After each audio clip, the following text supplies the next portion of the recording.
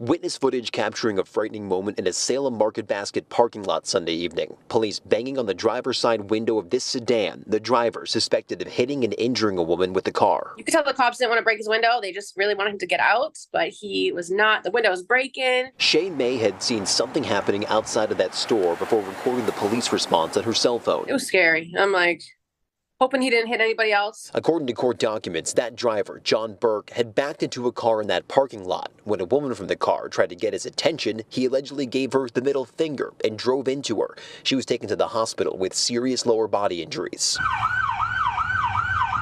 Police officers trying to box Burke in, the car moving back and forth before finally speeding away. Police say the incident was extremely dangerous for everyone. Any arrest where a person's resisting looks violent, but I think what needs to be stated is police try and do their best to protect people and to protect not only themselves and people in the public, but also the suspect. Burke was arrested later that day at his home on Lancelot Court. According to court documents, officers could smell alcohol in his breath. He's facing multiple charges, including reckless conduct and DUI.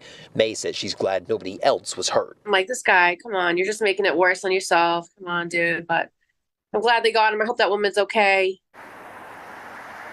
And again, that woman was taken to a Massachusetts hospital where she was kept overnight with some serious lower body injuries. Burke, meanwhile, waived his formal appearance in court and he was ordered held without bail. Live in Salem, Ross Ketchke, WMUR News 9.